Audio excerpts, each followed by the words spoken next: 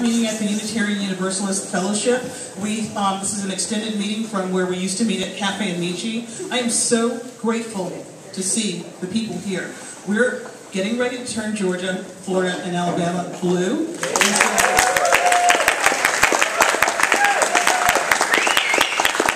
if you look to your left and look to your right, this is your core team. These are the people that are going to be doing this for you. I just want to say my name is Patricia Lassiter. I sent some emails out and asked people to tell their friends about this, and that's why we're here. And I'm going to talk for just a couple of minutes. What I would like to do is a little housekeeping first. This is the Unitarian Universalist Fellowship. We have bathrooms right down to your, right in the middle down there. There's a sign-in sheet here. Any of you who have not signed in, please sign in, because what we want to do is make sure that this family grows, and we want to make sure that we can get in touch with each other. And I wanted to make sure I recognized a couple of things. First and foremost, even before I recognize the elected officials, there's a gentleman standing up right there with the camera. His name is Harry Underwood. Today is his 31st birthday.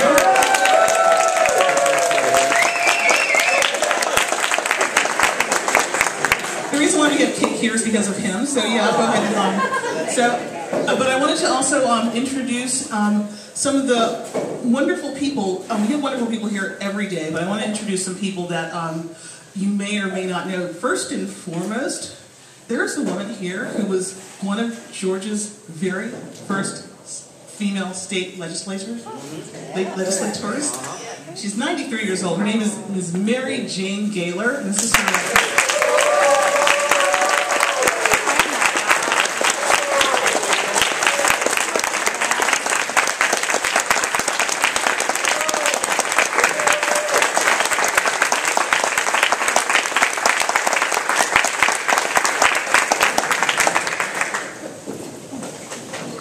Grateful does not begin to describe what we feel for her. I wanted to introduce some people who are running for, besides our own guest, running for office. There is, let me see, I have, we have, okay, I'll tell you what the seat is for. There's District 3, Congressional U.S. Congressman, right now is a person named Drew Ferguson. We have two formidable Democrats that are here that are getting ready to run against him. One is Mr. Rusty Oliver. Stand up and wave.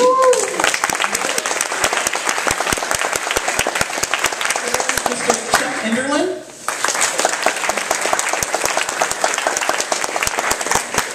These people need your help. This is, it's kind of blood red up there, but it's District 3. We can do this because we are the right people to get this done.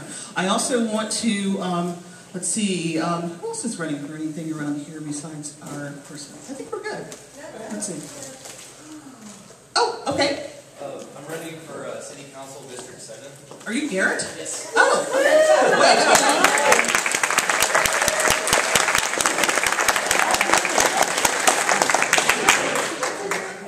Garrett, what's your last name? Lawrence. Lawrence. Garrett Lawrence. That's really fantastic. We don't just have Secretary of State election here. We don't have governors and all that. We have a lot of local elections here, and we want to make sure that all of us are involved. Another fantastic person that I would like you to meet is our Sheriff Donna Tompkins.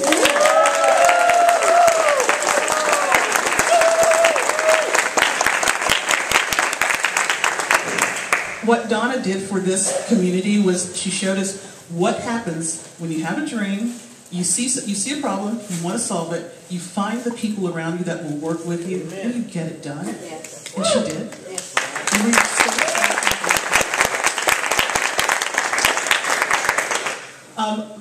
I think that's so good for other elected officials. I am not going to talk for very, very long. I just want to make sure that you know how very grateful we are that you're here. This is our time, Georgians, Alabamans, Floridians. This is our time to get this done. In 2016, we were met with something that just totally broke our hearts. And I wanted to sort of stay on the ground in the fetal position, but I had to get up the next day. One, we had a runoff election for Donna, but we had to get up the next day to make sure that we are identifying ourselves as the majority and doing something about what we see. and that's why we're here. Grateful, grateful, grateful. Without any further ado, I would love to, yeah, absolutely, yeah, and people are throwing this. I want to say one other quick thing. Since we are at the Unitarian Universalist Fellowship, we have a little bit of literature back there, and we have a woman named Carolyn Weinbaum who runs the Indivisible group here, and she has a petition that she would like you to take a look at and sign for a clean DACA bill. Correct? And so on your while you're here, please go and look at the petitions and what's it called, the information that we have here. And so let's see. Alrighty. One other quick thing, and that's the last thing I'm going to say, is that March the 5th, and I don't usually talk about things that are happening, but there was the Rosa Parks breakfast. Amen. And we have. And we would love for people to come. That's one of the very best events, and it's all the money that goes to scholarships. The keynote speaker will be Stacey Abrams, and we have a woman in the back, a wonderful woman in the back named Ms. Juanita Booker, and she has tickets. So we would like everyone to be there. All right, now I'm done. A woman was just saying, we have another elected official here, I know. And to introduce Mr. Barrow, we have our beloved mayor. Woo! For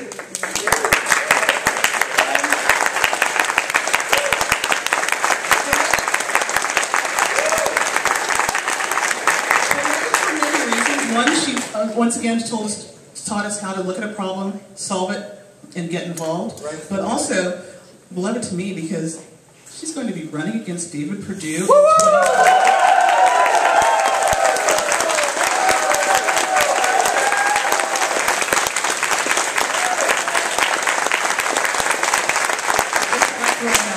And our beloved mayor is going to do the introduction to our fabulous guest. And here she is, Ms. Teresa Tomlinson.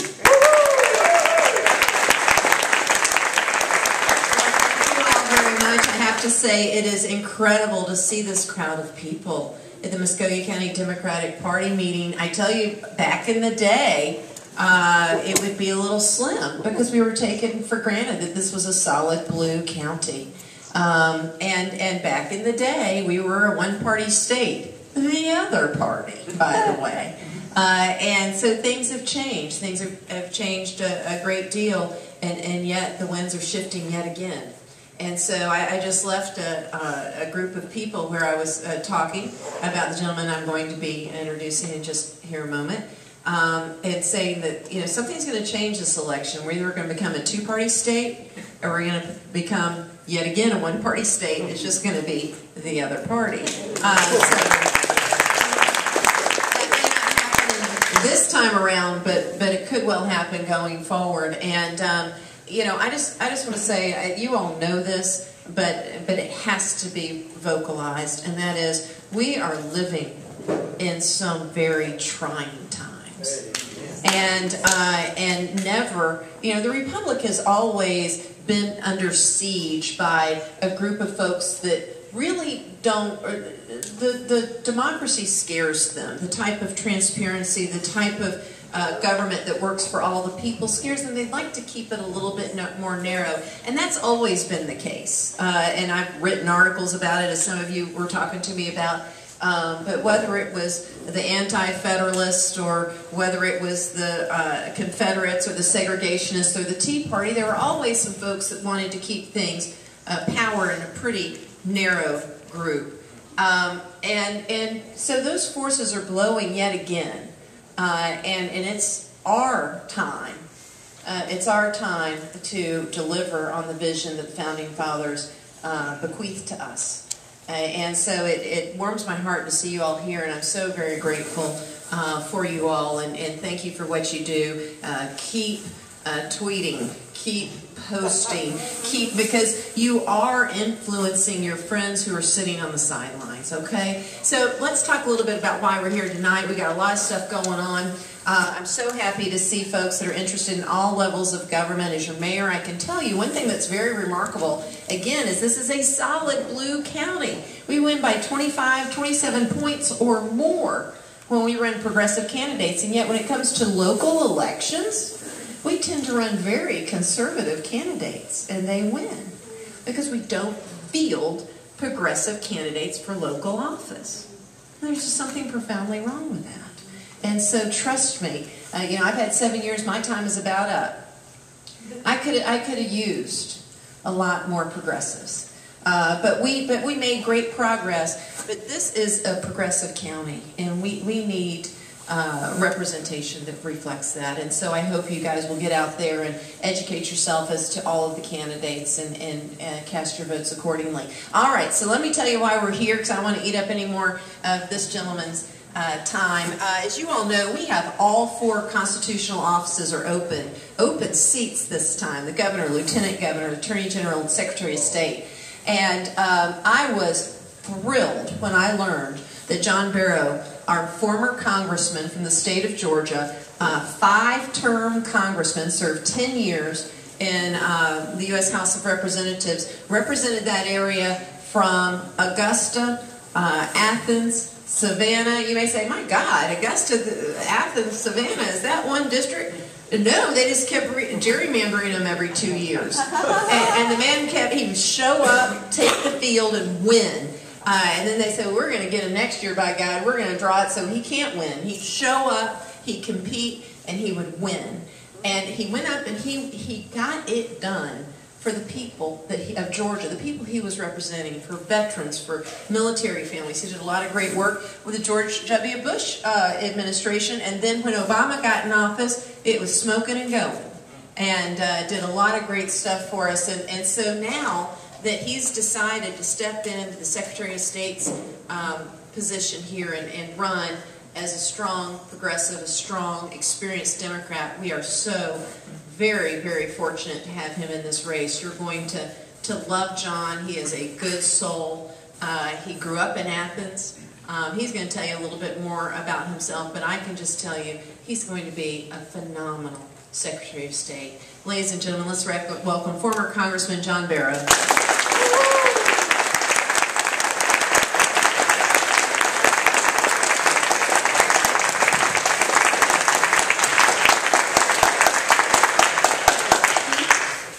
Do y'all know how great a mayor you got? Yes, yes,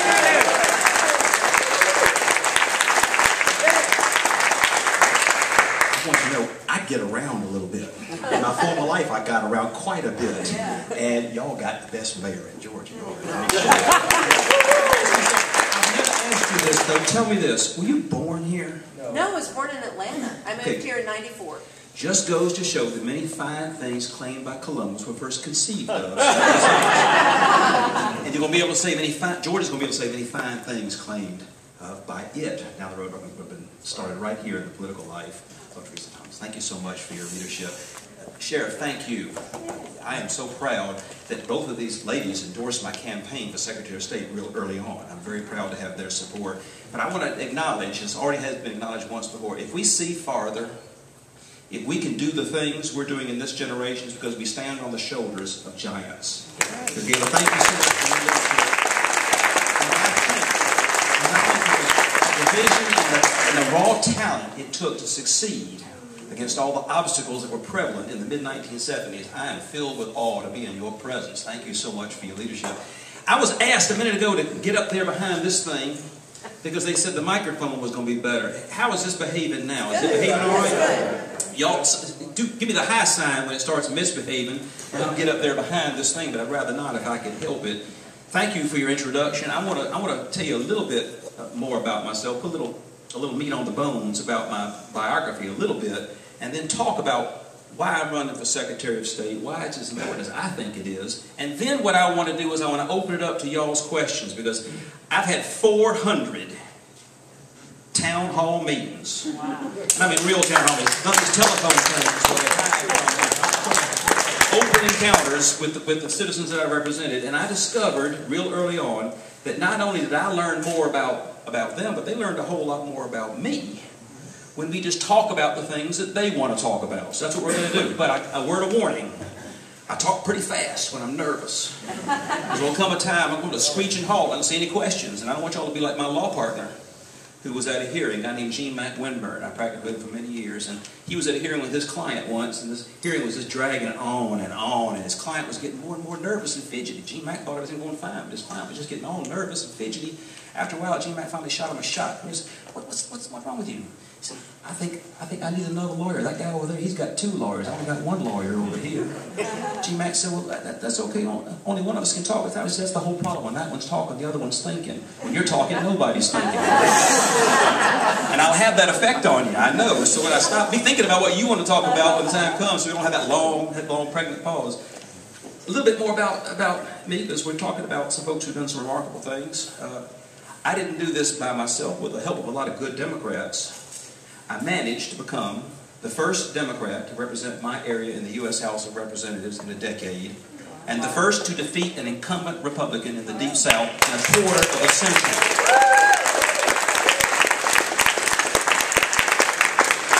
It happened from working together, and I promptly became the most gerrymandered member of Congress in the history of the Republic. I got gerrymandered from one end of the state to the other, and if we can talk just a little raw politics for just a second, not the why I want to do it or why I think it's important, but why I think I'm going to win. Let's just put that thing up on the board. They ran me all over the state. They ran me from a district that had 2 media markets into one that had 4 media markets. They made me campaign at the highest level of intensity in mass media, TV and radio, 12 years running, in order to run me out of a job where I wasn't doing no harm and I was trying to do a little good. But they put all that effort in to get me out. What did they do? They created the largest political base of any person who's running for statewide campaign. The text for our message comes from the book of Genesis, the story of Joseph, when the fellow who'd been sold by his brothers, hoping that'd be the end of him, they come back 20 years later, find out he's the prime minister of Egypt, he's going to save their family and their nation. He said, I know y'all intended this for evil, but the Lord intended it for good. So I know the gerrymanderers intended it for evil, but the Lord intended it for good, because we have a base to build on, and the base is one, I think, so represented by the folks here. I have no concerns about the future of our country. I've got a lot of concerns about where we're going to go to get there. But when I see the level of involvement, as I've seen all around the state, that I see here tonight, I have no doubt that we're going to succeed. We're going to succeed where it counts. I want y'all to think a little bit about why the Secretary of State's office counts, because it's probably the most important job that nobody knows anything about until something bad happens. It's a job that is responsible for regulating, directly or indirectly, 700,000 people in this state who are licensed professionals or tradesmen who depend upon that office's functioning for their license to work. And every one of them is a small business or is a key person in a small business. The office is responsible for elections and overseeing the elections process in Georgia, making sure that elections are fair. And I want to talk about this as much as y'all want to talk about it. But for too long, and for too many people in Georgia, it's been hard to vote and easy to cheat. It ought to be easy to vote and hard to cheat. But it's been the wrong way for too long. And the Secretary of State's office for too many Georgians has been more of a hindrance than a help to expanding the franchise and making sure that every citizen has the right to vote. And not just the right to vote, but it ought to be as easy for every citizen to vote as it is for any citizen to vote.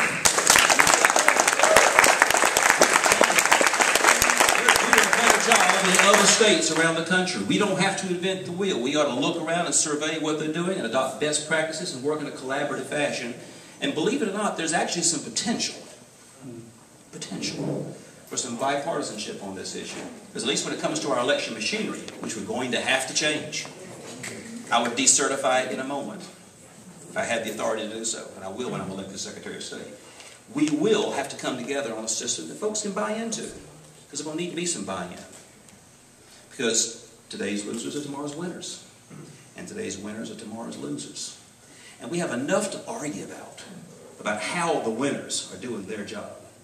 And they will have enough to worry about how the future winners will be doing their job without having to worry about who really won. We shouldn't have to argue or worry or question whether or not someone has the right to screw up as much as they're screwing up. Because that's what the arguments are going to be unless we come together and do this in a deliberative and collaborative fashion and adopt the kind of technology and approach that everyone is doing around the country except us. We can do that. I think that's really important. I could talk about other issues involving the job that I think are important from a business point of view. I also think it's important to bring a little balance to our state government. We have got all of our political eggs in one partisan basket. And it ain't good for the long-term health of the crowd that's in charge or the state. We need to have some balance in our discussions and people who can work on positive relationships in public life. Now, y'all have more experience than I have with the fellow that I'm running against. Y'all have a lot more experience than I do. But I can tell you what my experience has been. I'm the kind of Democrat that the Chamber of Commerce likes to work with, and he's the kind of Republican that gives the Chamber of Commerce fits. That's something I think we can build on. That is an opportunity for us to make progress. Not just in winning an office, but in doing the job in such a fashion that the people get what they deserve. They get the service they're paying for, and they get the responsiveness in government that they deserve. So I said I was going to go on for a minute or so, and I have. Is there anybody who would like to start our conversation about the things that y'all would like to talk about? Who would like to put something on the table for us to discuss? So, I've got two quick questions for you. And it always starts like this. Two quick questions. So, my question is, and you kind of got onto it, unfortunately, and we've tried to vote them out. I have, and so have most of the people in this room. But unfortunately, you'll probably be running against Josh McCoon. And my first question is, how do you plan to beat him? And my second question has to do with the function of the Secretary of State's office. I'm a voter registrar. I've registered tons and tons of my friends to vote when we turned 18 in high school and college and everything. One of my friends, I like to go on, I've been hearing about these voter purges and everything. I go on and I check people's rolls and everything. This guy had voted in the general election and had voted in the runoff election for Donna. And I went on and I checked, and he had been kicked off the voter rolls. He was gone. And we had to re-register him and everything. I contacted a lot of people that I thought would help and everything, and they could not find him and then they did, but by that point we'd already re-registered him. And I know that's one individual case, but what do we do to stop? Because if I hadn't checked, he would have gone in there and May 22nd and wouldn't have been able to vote. This is a problem for hundreds of thousands of people every 2 years who commit the unpardonable crime of deciding not to vote in a general election, usually the midterm election, when voter turnout drops by about anywhere from a third to a half the voters who vote in presidential election. Y'all know presidential elections, that's where everybody votes, right? Presidential elections are to politics what Easter Sunday is to church. That's the time you got to put out the chairs in the aisle for everybody. But every church has got folks who only show up for Easter Sunday. If you don't show up for the fourth Sunday in Pentecost, no big deal, right? So if you come back and you find out you got to get baptized again. Now that ain't right. There's a complex interplay between state and federal law on this subject, and they're not being read together as they should be and applied the way they should be, so that federal law has full effect. And federal law is very clear. You do not give the state the right to even begin the process of purging just because you choose not to vote. It's not the equivalent of proof that you've moved. They don't have the right to start that process. And I think we need to start applying both federal and state law fairly in such a way as to give fair meaning to both. It's going to take a lot, because there are a lot of things that are going on to kind of discourage and annoy folks. Nothing more obvious, though, than the fact that some people just find it much more of an ordeal to vote than others do. Folks who are living and working at the edges, at the margins. 2 jobs on election day, not just one. And they're having a hard time to participate in the election process, too. We need to change all that. Back to the first question you raised. How am I going to do it? I've hinted at it already, but let me just elaborate on the fact that while you good folks over here on this side of the state have not had the pleasure of either watching the John Ossoff campaign in Atlanta or any of the 6 John Barrow elections that ran over on the eastern side of the state, you ain't seen nothing. You don't know what it's like to be in ground zero of the kind of elections that I've had to participate in. Patricia knows. I think she knows. But you you talk to anybody who lived in Atlanta who got the... Y'all get Atlanta TV here? No. And you saw the Ossoff thing? No. I mean, you got your own media market, but you also pick up right down the road. That Ossoff thing was pretty intense, right? My elections were twice as intense as that. And it's not because I'm that big a deal, any more than that was a big deal. It's just that $15 million goes a long way in Savannah and Augusta TV. And Macon and Albany goes a real long way. And to build on the point that I'm making, I've had to campaign at that level, out of y'all's sight and sound, for over a decade. And that creates a brand and a reputation and an understanding. So it gives some Democrats fits that I'm the most bipartisan member of Congress. By the numbers.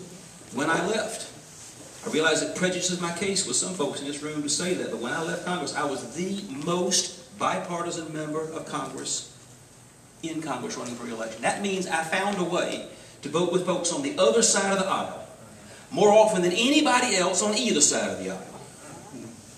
And I had to defend that record before a sometimes supportive but sometimes hostile audience.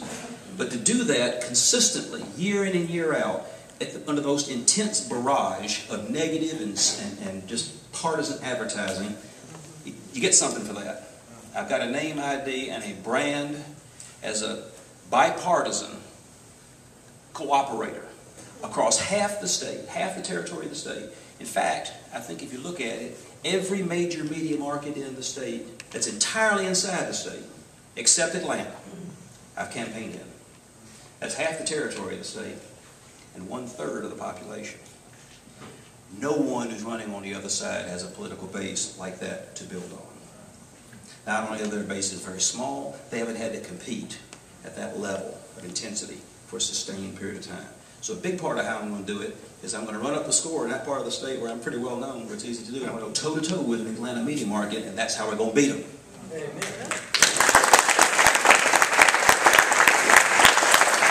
I'm getting a lot of trouble trying to decide who's next. I've learned that a long time ago. It's a very dangerous thing. I wish I recognized somebody else to do it. But the sheriff's hand went up just after the gentleman over here. You go first, Sheriff. Just a question, educate me a little bit. The relationship between the Secretary of State, the governor, and the lieutenant governor. Is there a relationship? Is there a way that you can have impact in that area?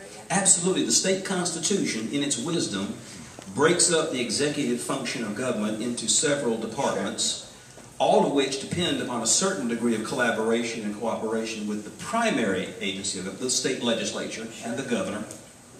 But it takes the function for running things of the Secretary of State invested in an independently elected official who can come from another party, another brand, altogether. But they have to cooperate. They have to work together. You know, in a lot of states you don't have this chance to build the executive team of your own. In a lot of states, you're stuck with the team that's assembled by the head person on the ticket. You vote for governor in Florida, and they give you a whole cabinet. You didn't choose any of them. But we got the right in Georgia, because our forefathers thought it was important, to make sure that the people have the right to choose who their attorney general will be. That the people have the right to choose who their lieutenant governor will be. That the people have the right to choose who the Secretary of State will be. Because they know that too much power in too few hands is not a good idea. And what a waste it is for us not to look at the candidates running for these jobs and decide them on the merits. That's one of the challenges we got in this election. And I'm going to meet that challenge. But there are important ways in which we can collaborate, but we have to work together. And frankly, I think it ought to be that way. It really ought to be that way in Washington. It ought to be that way in Atlanta. And it's going to be that way when I'm one of the constitutional officers who will have responsibility for carrying out the administering laws that the General Assembly have to pay for, but we have to do this together. Administration and oversight working together. I can't say we've had much of that in state government for some time now. You're certainly not getting that in Washington. Yes, sir. Thank you so much for coming and joining us down here at Congressman Barrow. Here in Columbus and across the state and across this country, we do have a lot of folks in different groups with like Indivisible and a lot of progressive leading groups. You've been identified by some as a blue dog Democrat, and you rightfully said yourself that you are bipartisan. I'm a blue dog Democrat. How do you believe that you will be able to connect with the divided party that we have, that are some of the Bernie-crats versus the Hillary folks that are still seeing some of those divisions within our own party, even here in the county, that have different views on what our candidate should bring to the table, and where they're drawing the line in the sand for making a decision on what we want to do moving forward with our candidates? Very good question. First off, none of the divisions that you referred to, so far as I know, reveal any fissure or difference of opinion within the Democratic Party.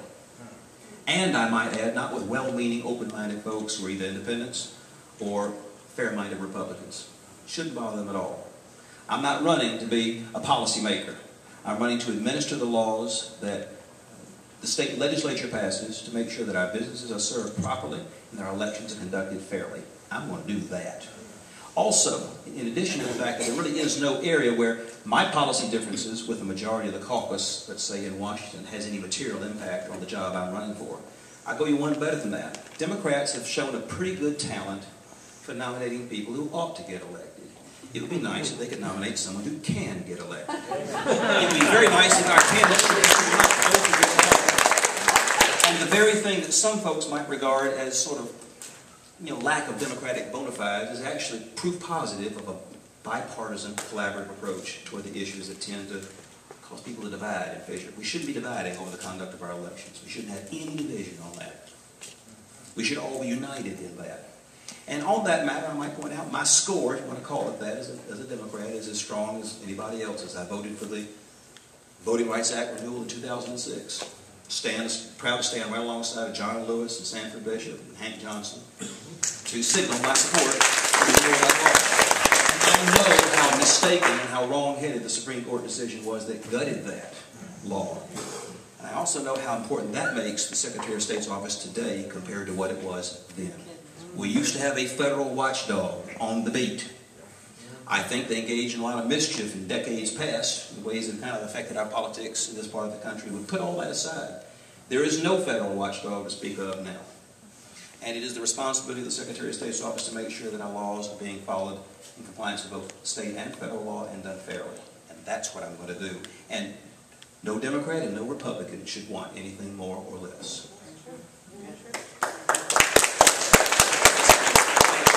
You, sir.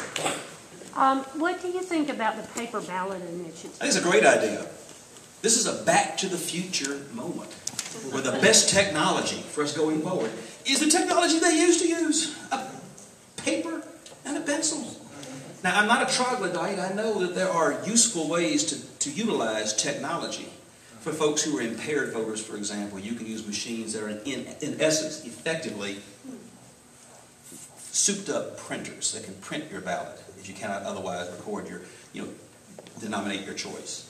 And there are ways in which we can use machines to screen a ballot before it's put into the box in such a way as to give a helpful suggestion that maybe you've overcounted or overvoted or undervoted, you missed something, or you've got that crazy ballot like that poor ballot in Virginia that decided the entire fate of the Virginia House of Delegates. There are machines we can use that don't count the vote, they don't constantly vote, but they just look at it, just kick it back if there's a problem. There are lots of ways in which we can use technology to vastly improve the oldest technology on the book and the only one that gives us a basis for deciding who really won a contested election.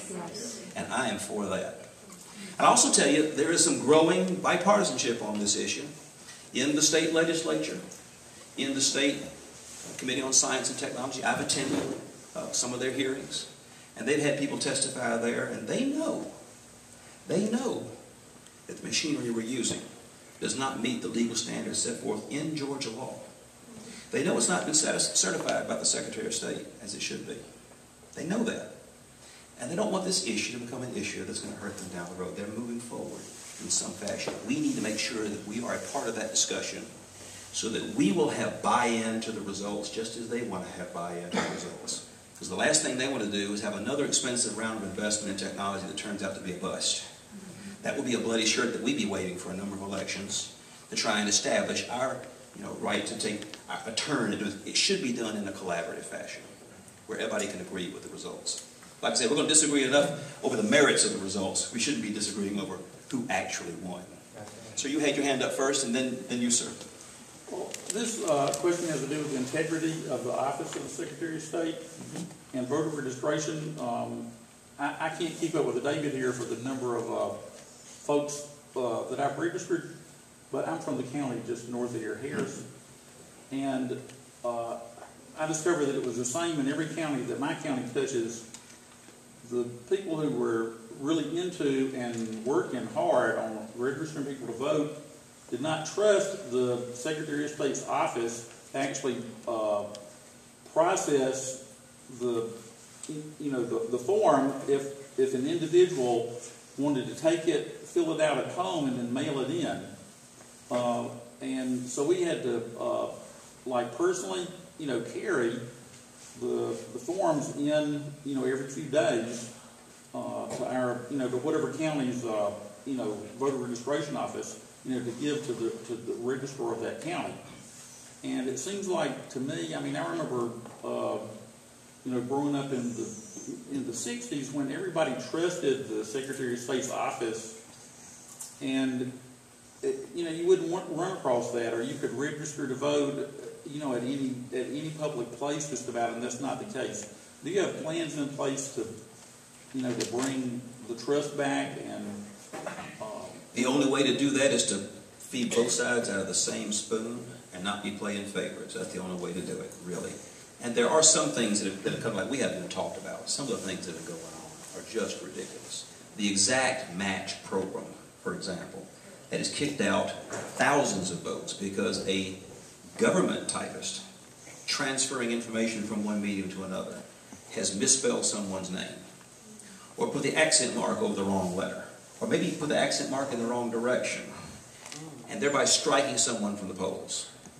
When the same standard we use to apply to the question of how someone voted requires a common sense preponderance of the evidence test, we got this exact match thing which says it's a game of gotcha. And long after you're gone, when you're not there to explain yourself, what you've applied for has been thrown out. That shouldn't happen. We should apply the same standard to some of the question of who's registered as we do to settle big lawsuits. It ought to be a common sense standard to find out what the real facts are.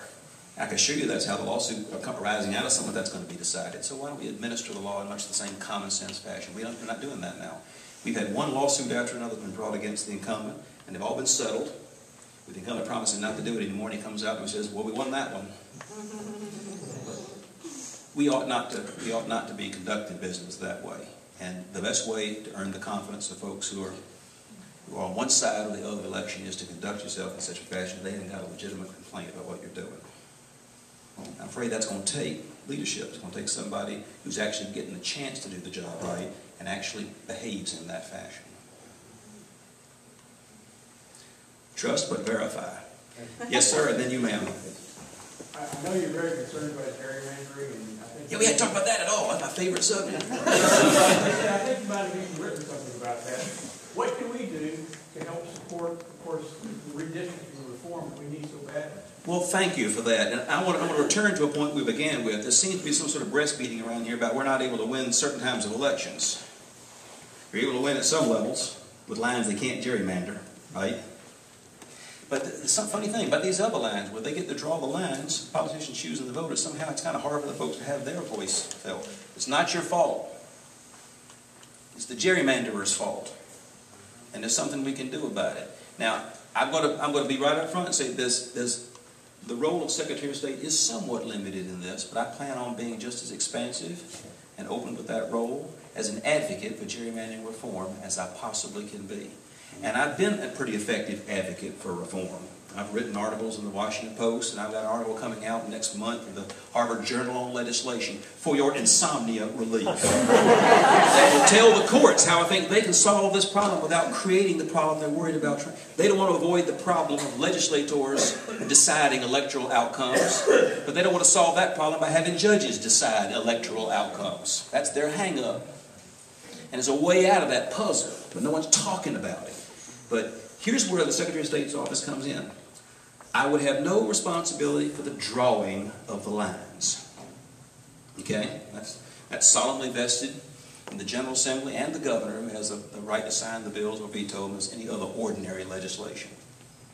But I would be a necessary party in any litigation challenging the administration of an election under allegedly unconstitutional partisan gerrymanders. And I'd love to be a party to a lawsuit, whereas right now they're all singing off the same partisan song sheet. You got a governor from one party, you got an attorney general from one party, you got a secretary of state from one party, you got a legislative house leader from one party and a senate leader from another. We're all singing off the same song sheet. Wouldn't it be nice to have just one fly in that ointment? Who would have the right, really a right that no lawyer has, as a client chosen by you and accountable to all of the people, including the Republicans who are going to cross over and vote for me, who'd be accountable to all those people, saying, this is not the way our line should be drawn. Politicians should not choose their voters. Voters should choose their representatives.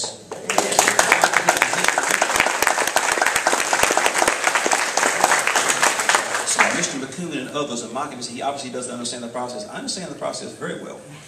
They voted for the worst gerrymander in the country. Ours are the least competitive legislative House seats in the country, by the numbers. And our congressional elections are just there as well. And that's their idea of how to do it. My idea is we ought to make more competitive districts where voters of all stripes will have more of a say-so in the outcome. That won't be what some Democrats want in some places, but I'll tell you, it's a whole lot better than what we got now. And it's the only way to create a climate where the politics of the situation can promote candidates who are actually willing to work with each other. How can you expect someone to cross the aisle and vote with someone in the legislative assembly if someone back home can't cross the aisle and vote for someone on the other side of the kind? We'll get more of that with competitive districts than we get with lopsided districts of the kind we have now. The fault, dear Brutus, lies not in ourselves or even in our stars. It lies in the districts that are made to order. And that is something we can and must fix. It is the most corrosive thing in American politics that we can actually do something about. Yes, ma'am, I think you had your hand. Just a basic question about voter photo identification.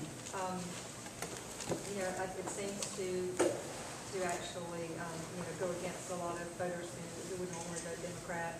I know that I've lived in different states, and when I moved to Georgia, getting a driver's license when I already had a driver's license, the requirements to me were ridiculous. So what are your thoughts on, how to make this better for voters, wanting to just come and vote without having to go through all these hoops to have, a specific type of photo identification? I believe that it is a legitimate concern that folks be who they say they are when they show at the polls. And we should acknowledge that and say we agree with that too. But if you've allowed the entire society to vote under one set of rules for 30, 40, 50 years, have some folks voting since really the Voting Rights Act was enacted in 1965, and then to impose a new requirement, and a requirement that's far more burdensome for some folks to get than others. The excuse for the justification that it falls on the just and unjust alike, that it falls on Republicans and Democrats alike, is beside the point. We shouldn't be imposing an undue burden on anybody, especially if it has a disparate impact at the polls. But we shouldn't just be concerned about the disparate impact. We should be concerned about the impact on anybody who's a lawful citizen and has been voting for a long time. It seems to me if you're going to change the rules to require a new form of ID, it's your burden to provide them with that ID. Simple enough problem to solve. We can all own the results. I certainly think you ought to be able to prove who you are when you say you are. And I'll give the other side of that argument that point. They also ought to be concerned about making sure that it's as easy to vote for everybody as it is for anybody. That includes as easy to register. Yes, ma'am? I want to make sure that this is still true, that people in nursing homes who have not been adjudicated incompetent, and people in jails who are not felons, and people in mental health hospitals, they all have the right to vote unless they've been declared incompetent. Is that not correct? I think it's the law that you have to have your rights removed in some form of process. That is correct. And under Georgia law, I think you described the three most common circumstances where folks who have the capacity at one time can lose it as a result of things that are their responsibility. In the case of people convicted of felonies, or also things beyond their control. Okay, I just wanted to be sure of that. This only points out that there's more than one way, to rig an election. But I think the most insidious way is the one that makes it harder for some folks to vote than others. That's the part that no one thinks about. But I think about it because it affects a lot of people, especially folks who are living and working at the margins, who are working the hardest, whose right to be heard is just as great as anybody who lives on West Paces Ferry Drive in Atlanta. Yes, sir? Hi. That begs the question when you're talking about the people who are living on the edge. And a number of people have debated about having a holiday, I hate to use that word, but a day that's set aside for elections where you can legitimately go in, you don't have to worry about clocking in, clocking out, etc. Is there any possibility of that ever becoming something? I do not know. I'm wide open to anything that would make it easier for folks to participate in the political process. But what I would personally support and what I think the legislature would go for are two different things. I do think we can all begin on areas of common interest. And the most common area of interest, I think, and this is giving the other side, the benefit of their concerns, is that we make sure the outcomes aren't in doubt. I mean, we make it harder for some folks to vote than others. Let's don't be in doubt about how those folks actually voted. I think we build and start with that. It happens to be the thing we're going to have to deal with because we are going to get rid of this machinery. We are going to replace it. We're going to have to move into a new technology that we have more confidence in than what we got right now. And I think that's the starting point for the discussion you want to have. There are lots of other models besides holidays which adhere to the old model of people coming to the polls on one given day. There are other approaches being explored by some states as surprisingly different as Utah and Oregon. Utah, where they're doing it on a local option basis. I personally would favor any sort of decentralizing of this process that doesn't make it harder for folks to vote, would make it easier for folks to vote. And see how quickly this would spread once there's been an experiment. We could use our 159 counties as sort of a laboratory of democracy if we wanted to. Because I can tell you the election officials I've spoken with all around the state have one thing in common. They don't want to be in a lawsuit. They don't want to be any headlines. And they're as concerned as anybody about the fact that things can happen with this very rickety, overly complicated and underserved technology that we're using now. And they too would like us to return to a day when it can be done a whole lot easier and with more confidence in the results. But to build on your point, I think we got to start with areas of agreement.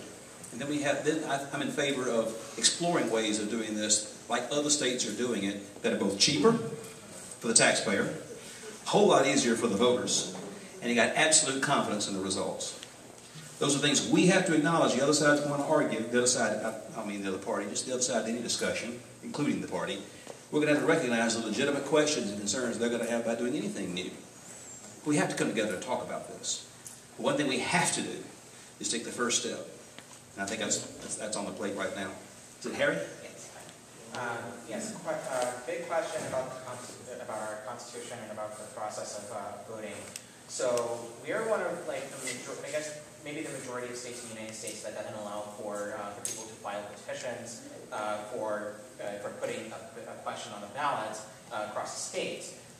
Florida does that for but not exactly the same level as, say, California, Arizona, Oklahoma, etc.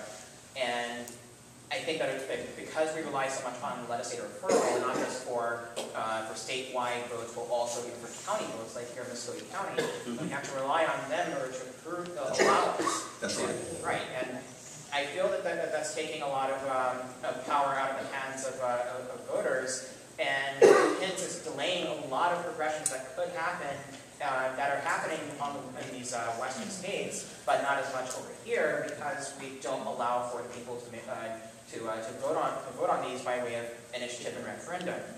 And so I know that your job is to, as Secretary of State, is to enforce the Constitution, the state Constitution, which is the youngest state Constitution in the whole Union, by the way.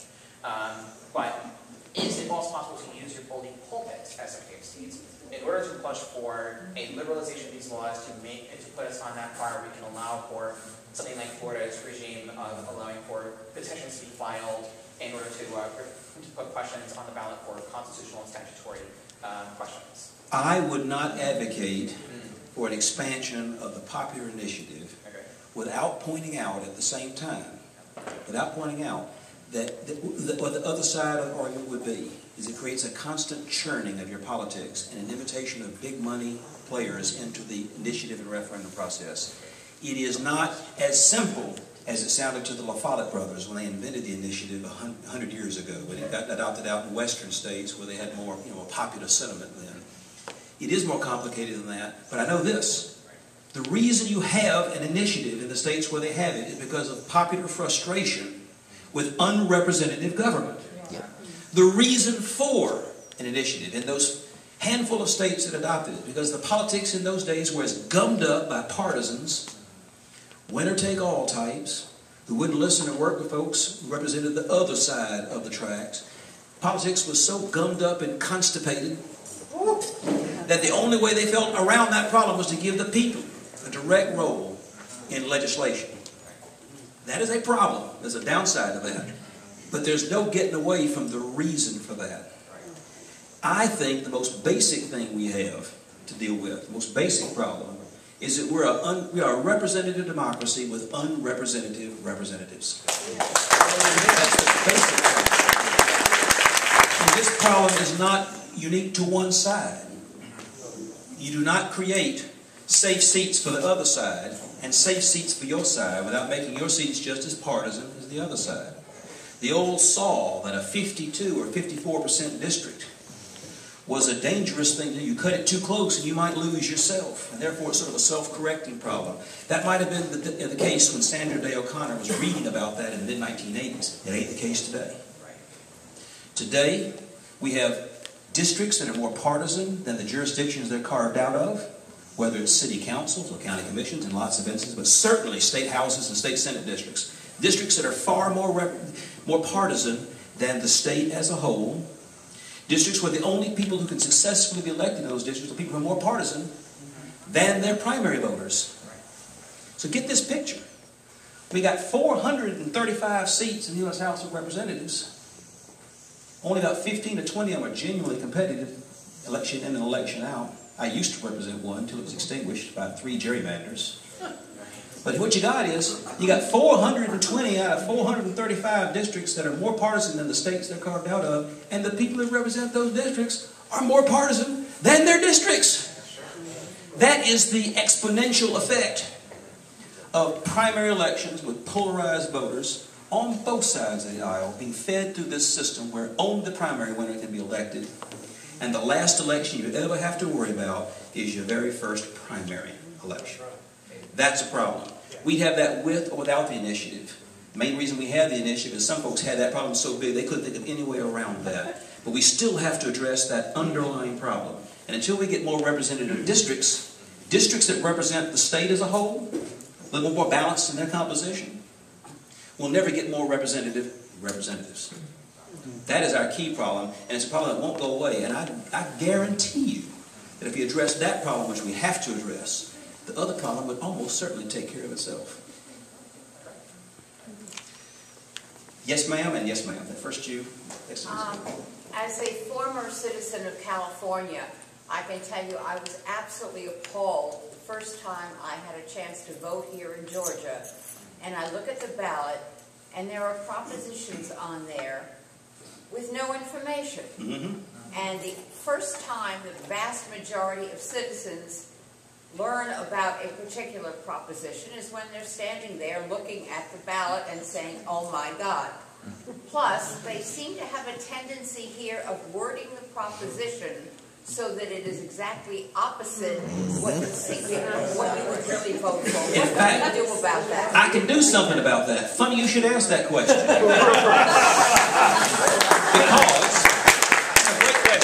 Because it does highlight the difference from what we were talking about a minute ago. We don't have the power of popular initiative in Georgia. But the politicians do have to come to us from time to time. Every time they want to do something the Constitution doesn't allow them to do, they got to bring us an amendment to vote on it, and they sell it, they soft sell it by saying what a great thing it'll be, but what it'll do is it'll allow them to do something the Constitution currently doesn't allow them to do. And in many cases, I'm sure that's a good idea. But how about that school thing they voted down? 60-something% of the voters voted down, even though it was the sweetest sounding thing on the ballot. Here's one role that the Secretary of State can play in this. The Secretary of State doesn't control the language that appears on the ballot. But the Secretary of State is one of 3 officials who has to sign off on a statement of what the purpose and meaning of this proposed amendment is. It has to be published in 20 papers of general circulation around the state and more. And right now you've got an unholy alliance between the people who are responsible for that, singing off the same song sheet. Attorney General, Secretary of State, and Legislative Council, telling people what's in this stew, what's in this hash. And it seems to me that if we had somebody in there who was looking at it from a slightly different perspective, that we'd all either have to agree on the language, or we'd have a little disagreement about it, and the language would have to be settled otherwise. It would shine a light on the problem. And I'm not at all interested in continuing to bamboozle voters with fraudulent statements of what the intent of a bill is. It ought to be meaningful. We give this important power of explanation to these independent offices in the theory that because they're independent, they'll actually take a good independent look at what it is and give a straight account of what it means. I don't think we've had enough of that. Obviously, the voters don't. Voters who've returned regularly for 20 years now, the candidates of one party, have regularly had some of these amendments shot down by voters who think, I don't think that's what it means at all. Someone's not doing their job. I'd like to have a role in that, if only to try and make sure that the explanation of what's being sold, the bill of goods that's being put out there, actually describes what folks are being asked to vote on. Very good suggestion. Follow up. Do you have or does the Secretary of State have the authority to put out any kind of educational material? Now, I know California goes overboard on propositions. You bet they do. But, but they also put out a booklet. The last one I received as a citizen of California was half an inch thick. The first thing was the actual legal wording of each proposition. Right. Then there was, shall we call it, a translation into English. Then there was a statement by the pro folks over why this proposition was such a wonderful idea. Then there was a statement by the con folks about why this proposition was just terrible and awful and nobody should vote for it. Then there was a statement by the pro folks about why the con folks were wrong. Then there was a statement by the con folks. You can see a part of the problem with the initiative process is that either side can gum it up so much that nobody can understand it. When you read this stuff, you had a sense of what the good arguments were, what the bad arguments, does this make sense to you? Do you have any kind, if you get elected, of putting out, even if it has to go into newspapers, some kind of serious discussion? And we don't seem to get enough discussions in this state anyway, especially with these districts which are, the 3rd is going to go Republican because it always goes Republican, and so we never get a discussion of issues. We certainly never get a discussion of propositions. I don't know if it'll be enough to inject the checks and balances that are designed in our Constitution into the process. An independent Secretary of State, an independent Attorney General, and the Legislative Council who works for the legislature actually having to agree on a language. I know you won't get much. You won't get much if it's entirely partisan. If the same people are singing off the same song sheet, I know you won't get the straight story then. And it won't be necessarily attributing any bad motives to folks. Folks who can lie to themselves can lie to others with far more efficiency than anybody else. If you think what you're selling is the greatest stuff in the world, it's easy to persuade somebody else of that.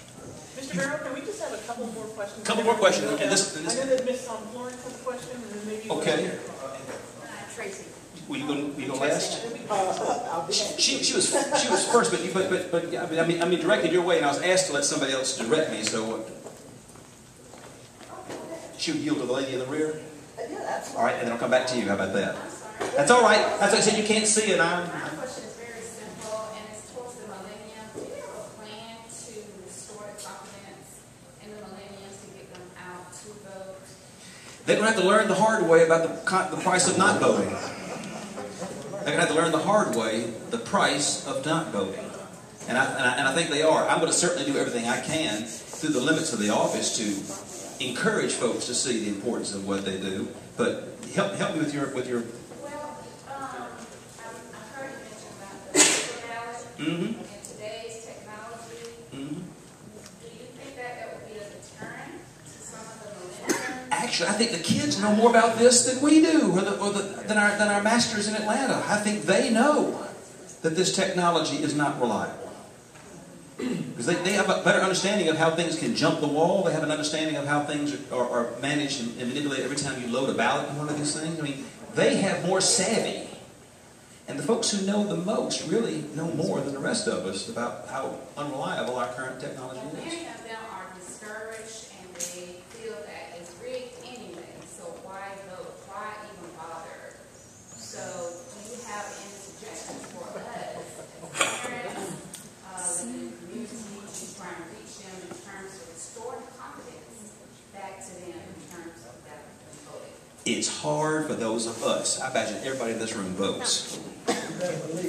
It's hard for those of us to even relate to somebody who thinks it doesn't matter to vote. Maybe they don't know how hard we fought to get the vote. Maybe they don't realize how the vote used to be abused in this country when we had the so-called Australian ballot. Maybe they don't know. But I know this.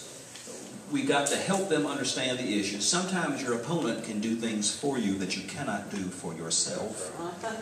Maybe Mr. Trump will do a better job of educating folks to the importance of the political process than we, good government types, could ever do on our own. It shouldn't have to come to that, I grant you, but education comes in all forms. It takes all kinds to educate a generation as to what their responsibilities are.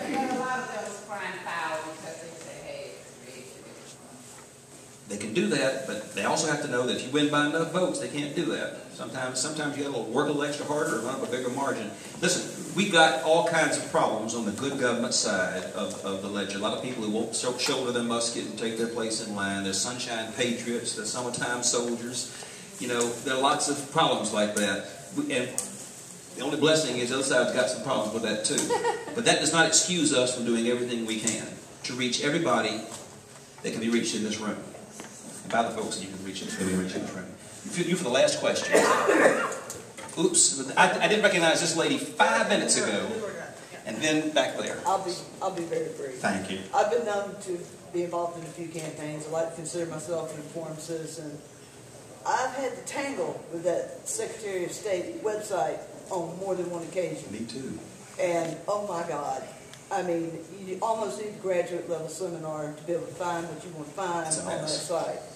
Would you be willing to dedicate some resources to straightening that mess out? Absolutely. In fact, there are lots better models that we can build on. We can look around, but we have to work with the folks who will pay the bills. But yes, I'm committed to doing that. Because it seems every government program especially is prone to this problem. You keep putting on fixes, keep on changing looks, and it becomes more and more rickety, more and more prone to problems, more and more harder and harder to find the stuff you need to find. That's a problem I've heard everywhere, and I want to address that as your Secretary of State. Yes, ma'am. I'm going to go out on a limb and assume that I'm talking to a lot of people in the room. I believe that if somebody does the crime, they pay the time, and then they should have their voting rights restored. Where do you stand on that? I believe in that too.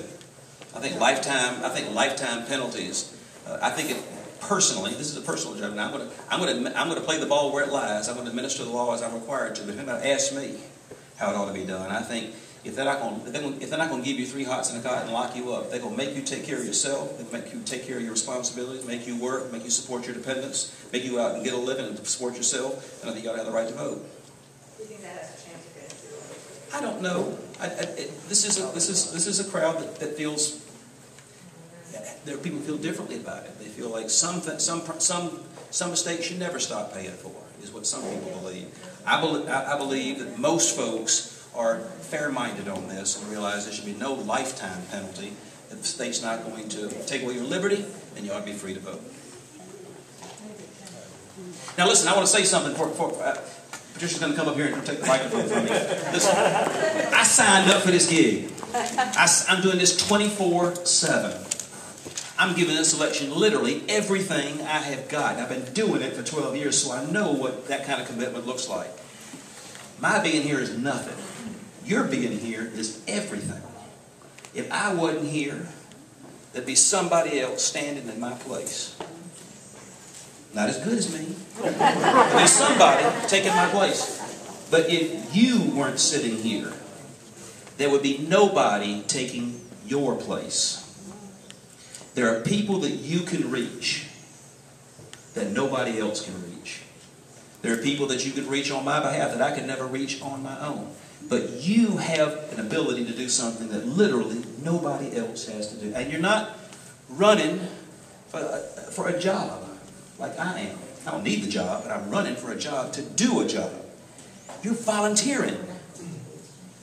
And by my lights, what y'all are doing is a whole lot more valuable than what I'm doing. Because if I wasn't here, there'd be somebody in my place, but nobody taking your place. Thank you for caring enough to get involved. Y'all get involved in this election, and we're going to start to turn that tide, start giving some trust to people hanging out here right now, and we'll start running things on the up and square again in Georgia. Thank you very much.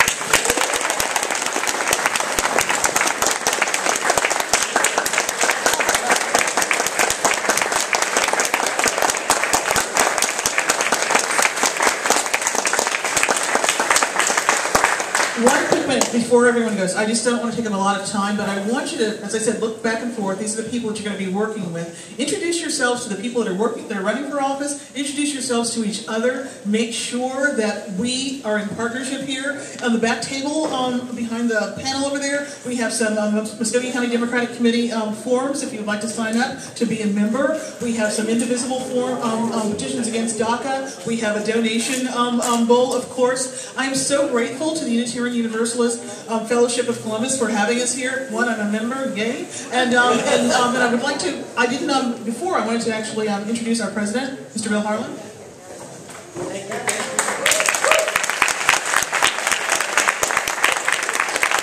So finish up the food, get to know each other, let's get ready to turn Georgia blue, and let's call it a day. Thank you.